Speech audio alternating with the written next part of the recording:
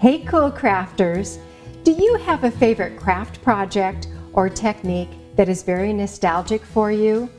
Well, for me, it's embroidery. I have a fun story to share with you at the end of this video.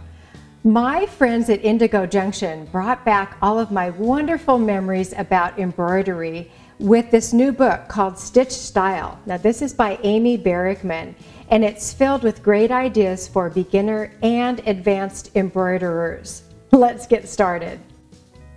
In the Stitch Style book, there are 20 projects and 65 embroidery designs that you can trace or iron on transfer.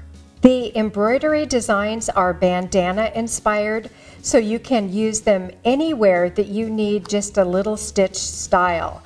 I love the idea of refreshing an old garment or embellishing a ready-made piece.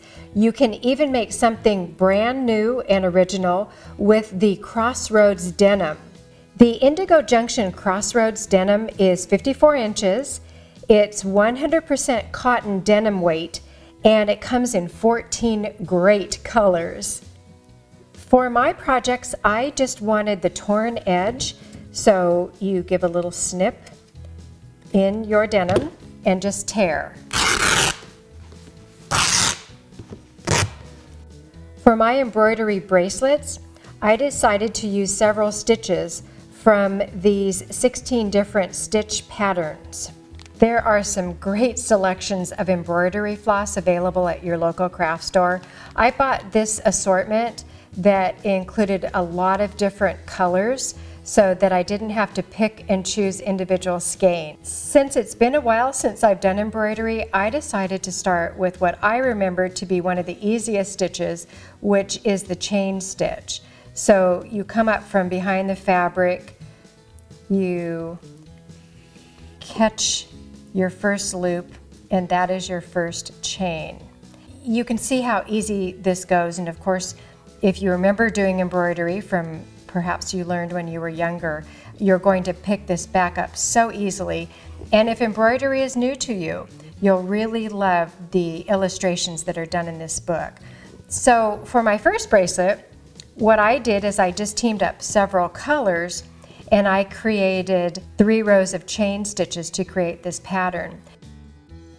The next project that I stitched up were the Lazy Daisies, and I still need a little bit of practice getting these all this exact same size, but that really doesn't matter. I added a few French knots. What I did is all 3 of these bracelets in the same color combination so that I can wear them all together so that all of the colors coordinate.